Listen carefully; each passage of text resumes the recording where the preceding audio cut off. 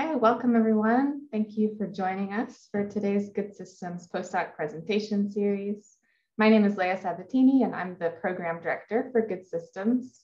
Good Systems is a grand research challenge here at UT Austin. We have a team of more than 70 researchers from across disciplines working to define, evaluate, and build human-centered artificial intelligence systems.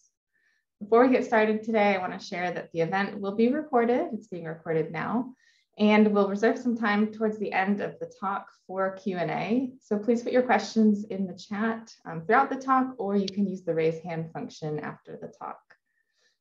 It is now my pleasure to introduce today's speaker, Dr. Venelin Kovachev. Venelin is a postdoctoral research fellow working on the Good Systems core research project, Designing Responsible AI Technologies to Curb Disinformation, with Dr. Matt Leese. Venelin obtained his PhD in cognitive science and language from the University of Barcelona, Spain in July 2020. In 2020 and 2021, he was a postdoctoral research fellow at the University of Birmingham in the UK. And his current research focuses on natural language processing, computational semantics, and curbing disinformation online. Venelin, with that, I will turn it over to you. Thank you very much for the introduction, and thank you everybody for joining the talk. I will share my screen now. So the title for today's talk is very broad, and it is Human-centric and Data-centric Natural Language Processing. Throughout the presentation, I will try to make it a little bit more specific and tell you what do I mean with those terms. So this is the general outline. I will have a brief introduction, talk a little bit about my prior work, and then focus on one specific project that we're currently developing at UT that is active learning with rationals. So a little bit about me. I am originally from Bulgaria. That is a small Eastern European country, mostly known for cheese, yogurt, and occasional soccer player. I, as already mentioned, did my PhD at the University of Barcelona, working on computational semantics and textual meaning relations. And then I did a short postdoc at the University of Birmingham, working on automatic scoring of theory of mind or mind reading. In general, my interests and my areas of research are natural language processing, computational linguistics, and data-centric AI. So let's start very briefly with where we are currently in natural language processing and the current state of NLP. In the past couple of years, there have been a very vast popularity of neural network, and specifically of one type of neural network called the transformer neural network model. And those models has resulted in drastic improvement on benchmark data sets. One example that I have included here is the GLUE benchmark. That is a very popular benchmark on natural language understanding. So tasks that we hypothesize require human reasoning or human level reasoning. And then we can see the leaderboard on this benchmark that it contains multiple tasks. So it contains tasks like detecting paraphrases or logical inference or question answering. And we can see that for the majority of those tasks, the performance is in the 90s, and 90s in these kind of GLUE scores, so that is a measure that they are using, is close to perfect. And in some cases, it's even surpassing human performance, at least according to those metrics. And we can see here another picture of how the NLP field has been developing in the last couple of years. This is a graph of model power and complexity as a function of time. So we can see that just in 3 years, from 2017 to 2020, the number of parameters and the size of the models grew from about 94 millions to 17 billions. So this is the development of the models. So we're getting more powerful and more complex model every year. However, these very powerful models come with some limitations, and those are limitations that I'm interested in, and those are things that I would like to explore further in my academic future. So one of the limitations is that every algorithm is limited by the available data and the quality of the data that it has to use. So if your data is flawed or biased, then the model trained on it is also going to be flawed and biased. And even if it is perfect for the data that we have, it is not going to be perfect for the user scenario that we have. And we know many situations of models that are racist or are actively discriminating against certain parts of the population. And in many cases, this is due to problems in the data. Even the perfect model cannot avoid that. And the other problem is that the flawed data makes many models vulnerable to what we call adversarial attacks. So that is, if a specific input is created, the model is going to make a very wrong prediction for surface reasons. So that is the limitation of the data, but there is also a limitation of the users and how we apply those models in practice. In many tasks, we actually cannot just grab a model off the shelf and put it to work. We need to consider the stakeholders in the task and actively involve them in the process. We might involve the stakeholders in the task design by asking what they want from the solution and what an ideal solution would look for them.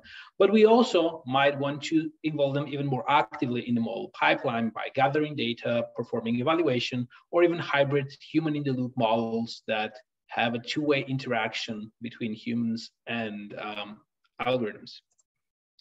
And so this leads to my definition of what I call data-centric and human-centric NLP. I focus on those two issues, and I argue that a data-centric NLP should treat the data as a first-class citizen and should focus on having quality data for the models and not just obtaining anything that we get and then feeding it into very powerful and very complex neural network models. And the human-centric aspect of NLP for me is that we need to model the tasks with the end users in mind and also involve those end users in the process. And so this was the very brief introduction, and now I'm going to mention some prior work that I did in my PhD and in my previous postdoc.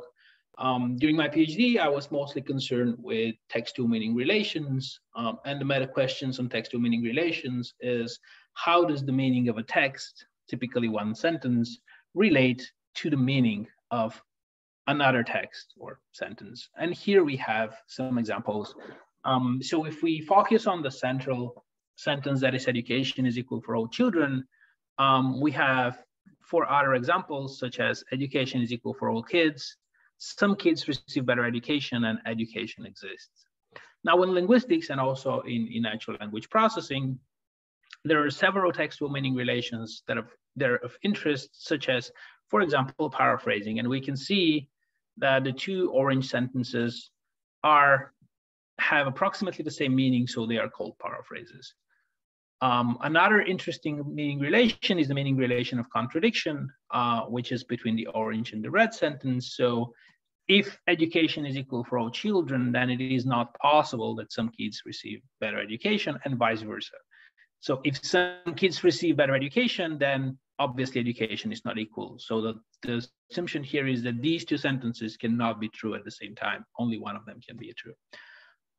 And the third example is what we call entailment. That is, if we know that education is equal for all children, we can safely assume that education is something that exists, at least in linguistics. And if you go to philosophy, then it might get slightly more complicated than that. But this is the general frame of determining textual-meaning relations. The question is usually, given 2 sentences, can you determine what is the relation between them? What can we tell about them?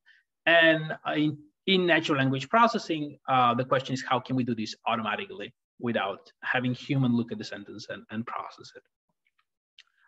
And so my approach to that was strictly data-centric. So I tried to analyze and improve the existing benchmarks and data for automatic detection of text-to-meaning relations. And I showed empirically via multiple experiments that The data is not representative of the task. There are many flaws in it. Models trained on the standard data can fail unit testing and have biases in them. And finally, I demonstrated by improving the data, we can improve the models and get closer to what we really want to do. Then that is understanding human language by machines.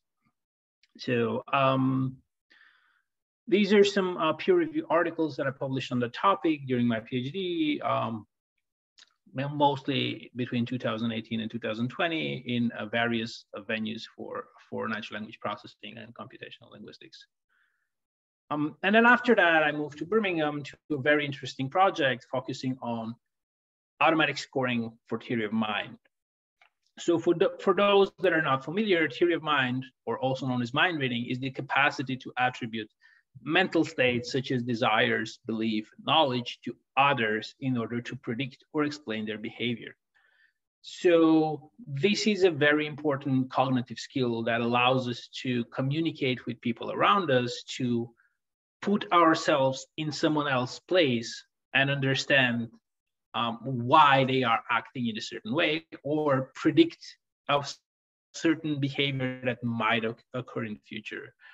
It is a task that is very novel for NLP, so nobody has worked on that extensively before we started exploring it. It involves an interdisciplinary team of computer scientists, linguists, and psychologists, and it has a vast social and educational impact, since designing a tool for automatic scoring can help early diagnosis of certain developmental conditions, and allow for large-scale testing and improve the education by certain interventions that psychologists can run.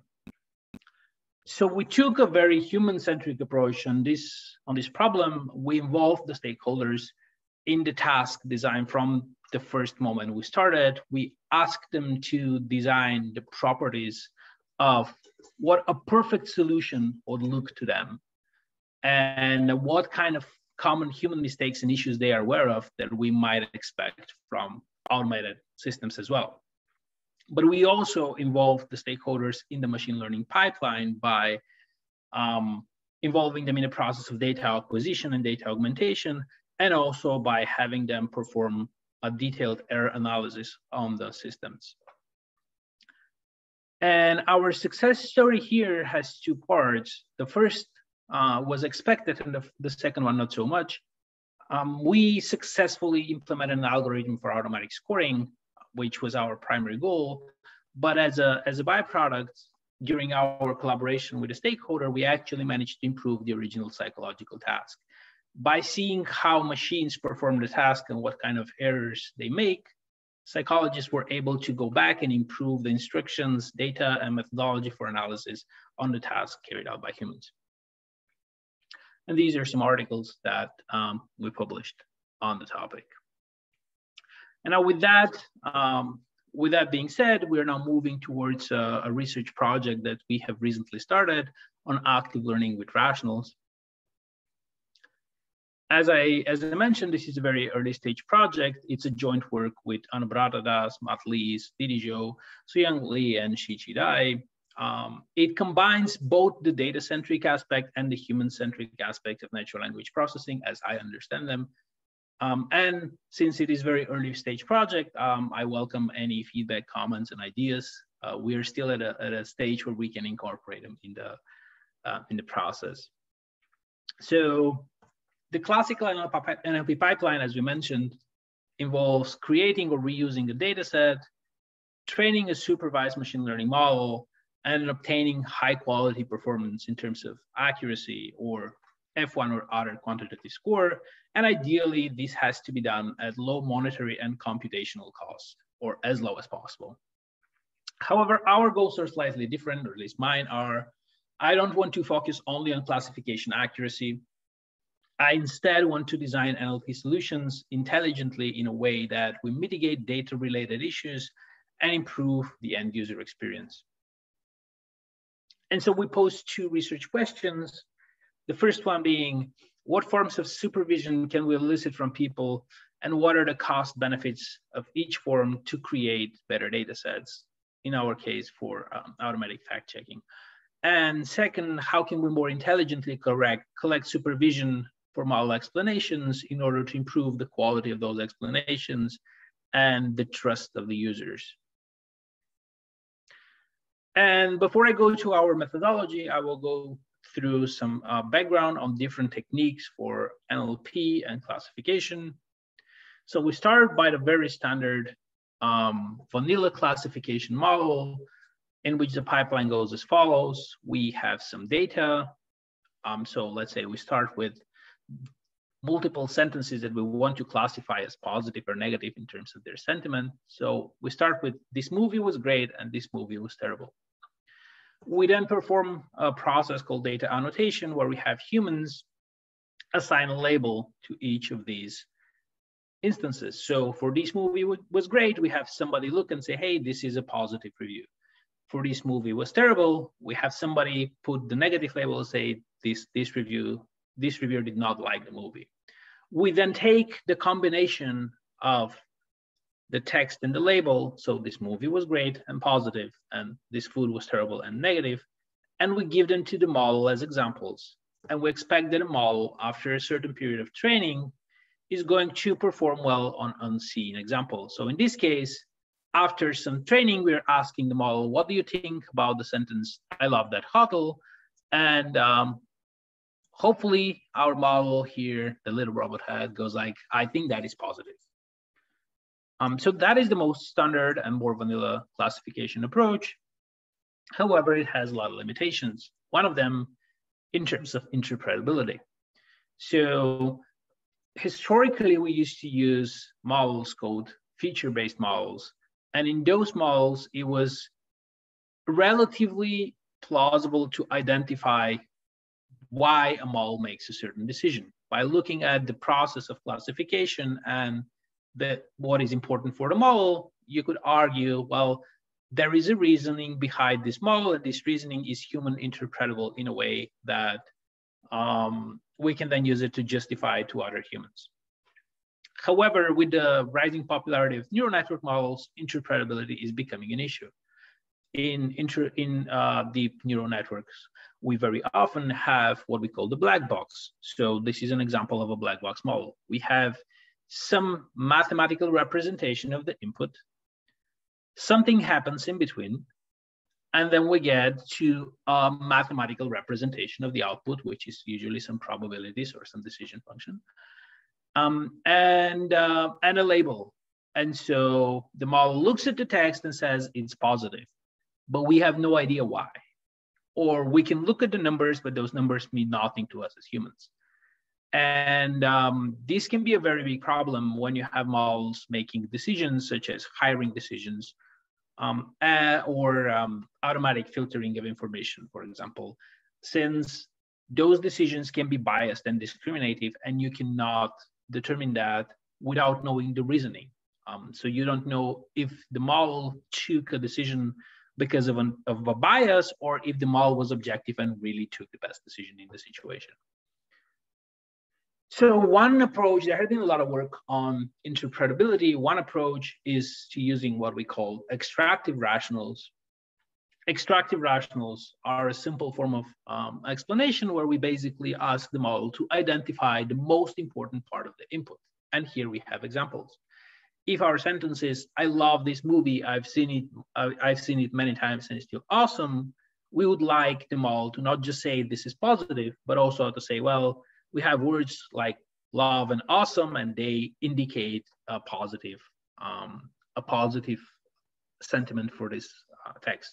Or if the example is this movie is bad, I don't like it at all, it is terrible, then we want to identify the whole text as negative, but also we want to identify key elements such as bad, don't like, and terrible. And then when the model tries to justify the decision to a human, it doesn't only provide the label, but also say, hey, this is why I think the movie review or the text is in general positive or negative. So how does a classification work when we have rationals? It is in fact a very similar model. So we start again with the raw data. So this movie was great and this food was terrible. And then we have the annotation. However, this time, instead of getting just the label, so is it positive or negative, we also ask humans to provide justification. So in this case, a human is looking in the first example and saying, this is a positive example, and it is positive because of the word great. In the second example, the human would say, this is a negative example, and it is negative because of the word terrible. We train them all with this data, and hopefully, if everything works great, as a result, when we ask the model about the sentence, I love that hotel, the model is going to say, this is positive, and it's positive because it contains the word love. Now, taking a slight tangent, we focus on a technique called active learning, which can be applied both to rationals and non-rationals and is central to our research. So traditionally, what we do is we get all of the data, every instance, and we annotate them all and give them all to the model. However, there is an intuition that some instances are more informative and more unique than others. And it might be more useful to just ask the model for to identify instances that are more informative or interesting, or let the model ask for help as opposed to just give it all information. So the data-driven approach combines the annotation with the model uncertainty. So in this example, we have a large number of sentences such as this movie was great, this movie was really great, that was a great movie, and amazing acting skills. And then we tell to the model, you can ask two questions. So you can ask, you don't know anything about these four sentences. You can ask us to provide you information about which are the two that you really like, or which are the two that you have problems with. And so the model ideally should look and say, hey, the first three sentences are very similar. I don't need to ask you for all three of them. I can ask for just one and then assume that the other two are the same. So I can ask two questions. Those two questions are, can you tell me more about this movie was great? And can you tell me more about amazing acting skills? Because this is the strange thing at the end that we cannot derive from the first three. And this happens as an iterative process. So what happens is that the model identifies those instances. We ask humans to provide information. We then give those instances to the model. The model retrains using those new information and then repeats the process until it gets, well, until we run out of money or until the model gets perfect performance on everything. And what happens with active learning is that it makes a very efficient use of data.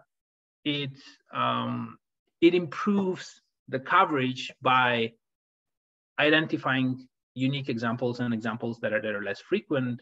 And it generally improves the performance of the model and reduces some biases.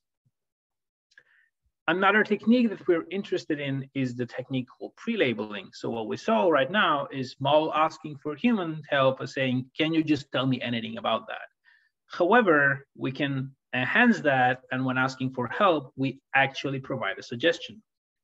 So this improves the annotation quality and trust and reduces the time for it. So instead of just asking the human, please tell me about amazing acting skills, we can also include what model thinks about that instance. So in this case, the robot says, well, I think it's positive, and I think it's positive because of the word skills. Now, obviously, we know that that is wrong. It's positive because of amazing, but this shows us a little bit of what the model reasoning is, and then allows the human communicating with the robot to make the necessary corrections and guide it in the correct direction.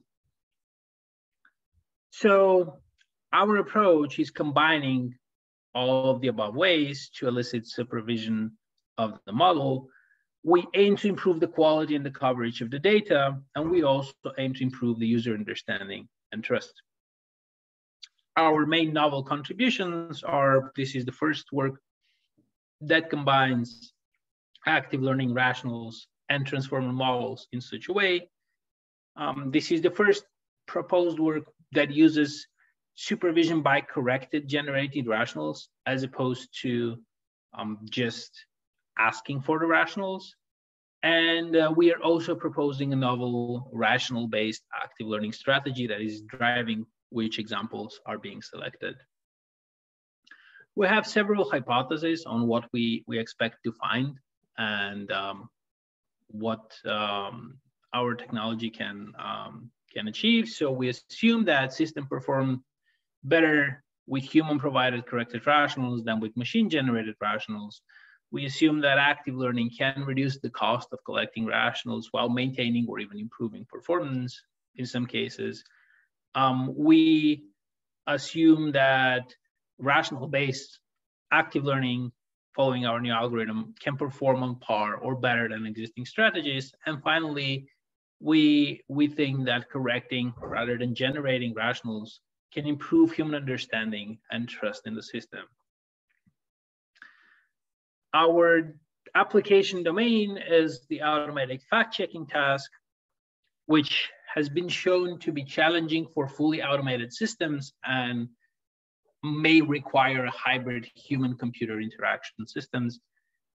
It also requires explainability because it has humans involved in the process, and it requires user trust and a higher level of interaction. So we believe that this system is very good fit for this domain. As for results, as I mentioned, this is still an early development, so stay tuned for that. We've got our best researchers working on it, and hopefully we'll be able to report something soon. And to conclude this talk, I started by trying to convince you that models are great and are getting better, but that's not everything that you should care about when you do natural language processing. Performance can often be limited by flawed data, and that is often overlooked. And models don't always take into account the end users, and in that case, the great performance on benchmarks doesn't transition into practical improvements on tasks that humans use.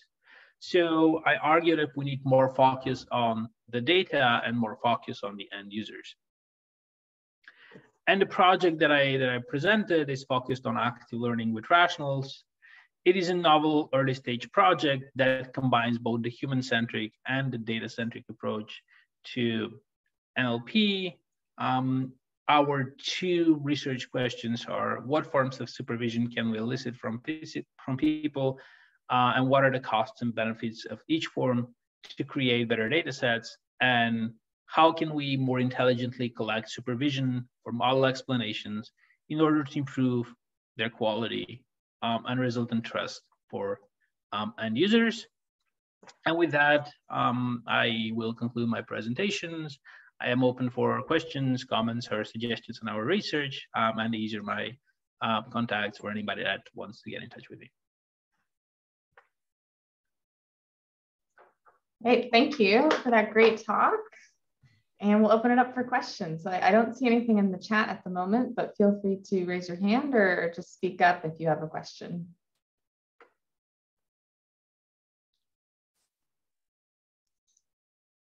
All right, I see James. Go ahead and ask your question. Or maybe that was an applause emoji. Yeah, I think it was the applause. I think it was the applause emoji.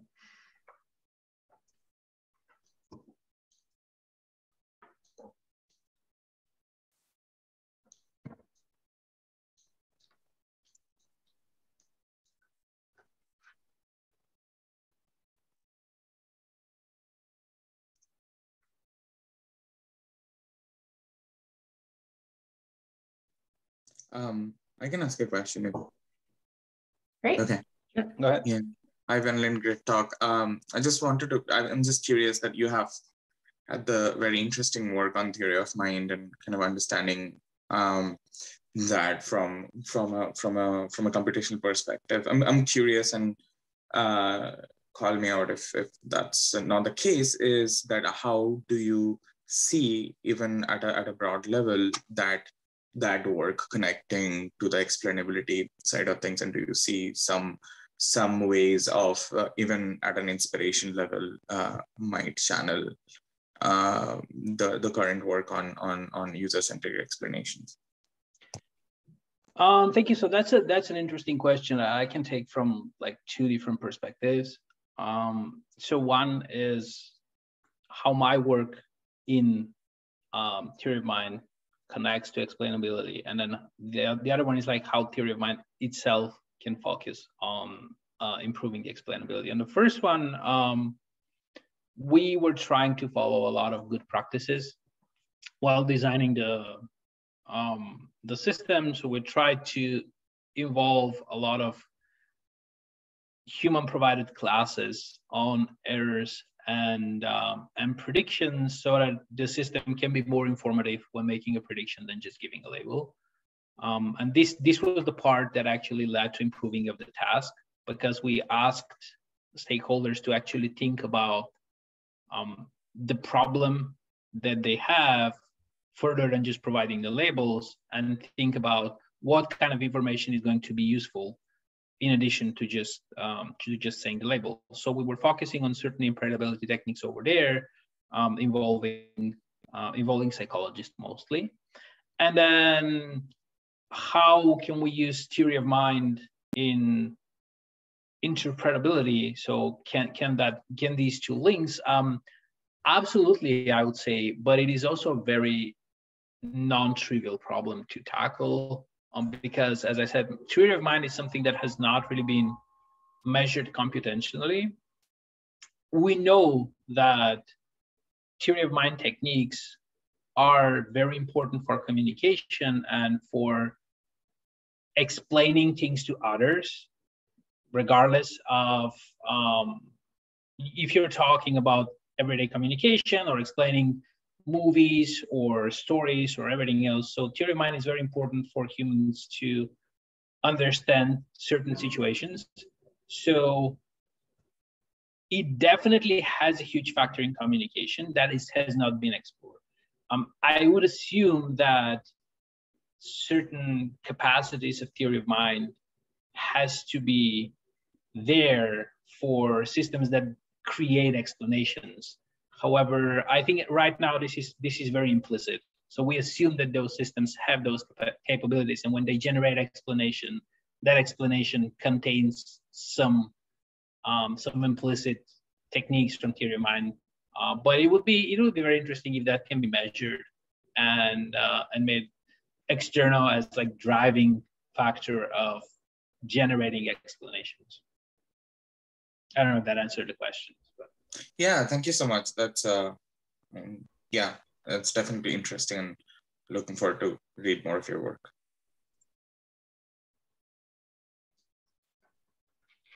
Are there additional questions at this time?